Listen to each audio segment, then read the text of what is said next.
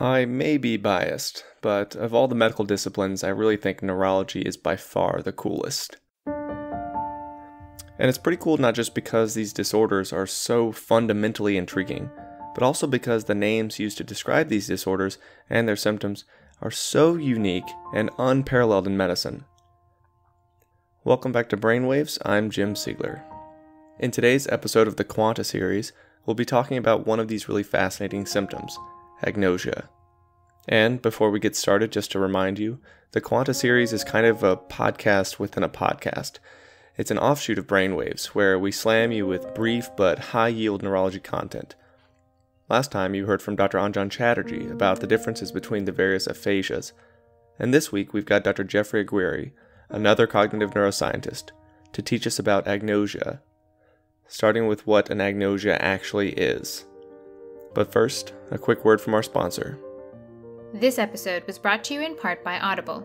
With nearly 200,000 ad-free audiobooks, I'm sure you'll find something you'd like. I recommend Brain on Fire by Susanna Cahalan. It's the story of a Washington Post reporter who describes in vivid detail her battle with anti-NMDA receptor encephalitis. To hear this book and get your free 30-day trial, go to audibletrial.com/brainwaves and sign up. The first month is free and less than $15 a month for each subsequent month, with no cancellation fees. So take a minute to sign up for free at audibletrial.com/brainwaves. Alright, now we can get back to the concept of agnosia.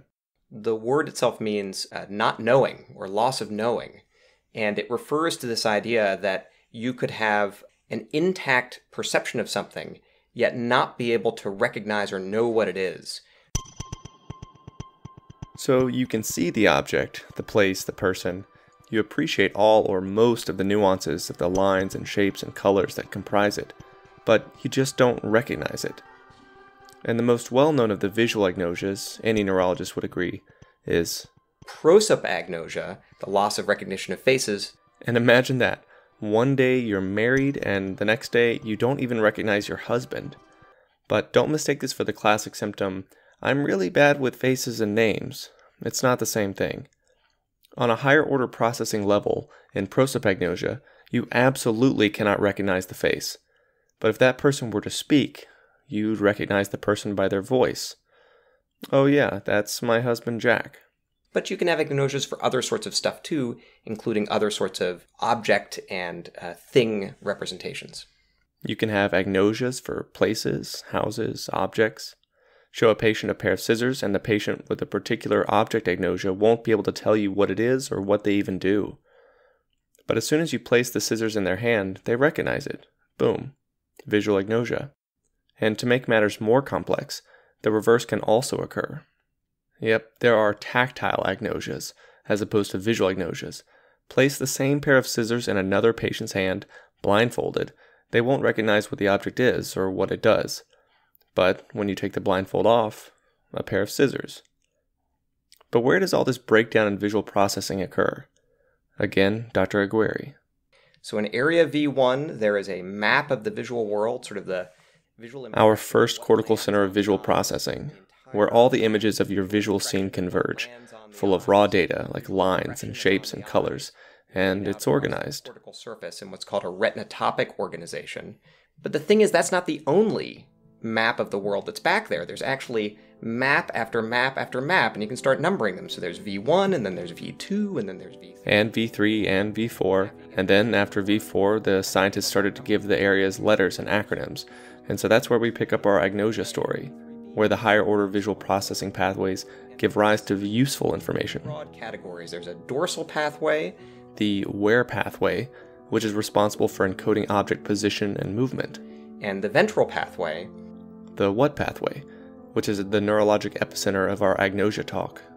So the culmination of that processing pathway, the what pathway, down through the ventral portion of the occipital lobe and into the temporal lobes, those ultimately arrive at these regions which are much less map-like anymore, but now start to have this remarkable specificity for representing different kinds of visual information, things like the appearance of faces. Like your husband Jack. Yeah, his face is down there. Appearance of houses. Your house, your friend's house, Trump's house. And objects and body parts. To all you surgeons out there, you can thank your temporal lobes for that one. how all that processing happens is a really interesting question that we're just beginning to get some traction on. So that's what it's like when the what pathway is fully intact. But we're not all about being fully intact here.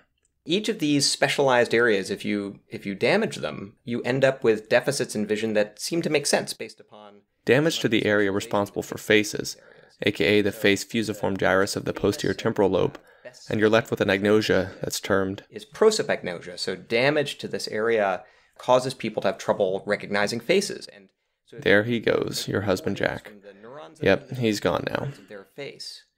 But what's kind of interesting is that there are other parts of recognizing people that still might be okay. So these patients can often identify whether someone is a man or a woman. Patients can also still figure out emotional content of faces. So a patient with prosopagnosia might not know who's looking at him, but they might know that the person's angry. Angry like, I'm your husband Jack. I can't believe you don't even recognize me. Can you imagine how awful that is? But we can't stop there with the agnosia talk. Besides classifying agnosias by the types of things you can't recognize, faces, houses, trees, planes, you can also classify agnosias by the manner in which the deficit occurs. And this may have some localizing value. And for a long time, there was this idea that there was a separation between being able to perceive the individual elements of a face and then also an aperceptive agnosia. And then once having made a good representation of the appearance of a face, then being able to recognize what the person looks like. An associative agnosia, because you're failing to associate the features of the face or the object with something you have stored in an area of cortex. A normal percept stripped of meaning. This is this older terminology that it used to be this idea that there was perception, and then once you have formed a good percept of the face, then you have to do this match to something you know. And again, that's been kind of debated. It's not so clear anymore in the cognitive neuroscience of vision if those two things fall cleanly apart, though it still lives on a little bit. Because there happens to be some functional imaging correlates to these forms of agnosias, the aperceptive and associative types. The region we've talked about in the brain that is really important for this face recognition is in the fusiform gyrus. So that is kind of back in the temporal lobe, very close to its where it meets the occipital lobe. There are other areas really far anterior into the temporal lobe that are have even more specialized representations. Now there are representations there not just of the appearance of a face, but more kind of general knowledge you might have about somebody. As in not just linking the face to the name, but also the person's voice to the face and the phone number to the person, and so on. For example, there was a famous paper that demonstrated that you could record from these neurons in patients undergoing monitoring for epilepsy surgery and find neurons that had selectivity for Jennifer Aniston, the actress. That's my first paycheck! Look at the window! There's my name! Hi, me! And these neurons would fire for not just a picture of Jennifer Aniston, but the word Jennifer Aniston on a screen or the theme song to Friends. So anything which was Jennifer Aniston-like would get these neurons to go. God, isn't this exciting? I earned this. Did she really earn this? A neuron just for her? I mean, that's kind of crazy. But that's visual agnosia for you. And that's where we'll close today. So for more info on disturbances of visual perception, stay tuned for Dr. Aguirre's full episode coming up in a few weeks. This episode of the Quanta series was produced by Jim Siegler and with the help of Erica Mejia. Music was courtesy of Ars Sonor and Nuno Adelaida. Thanks for listening.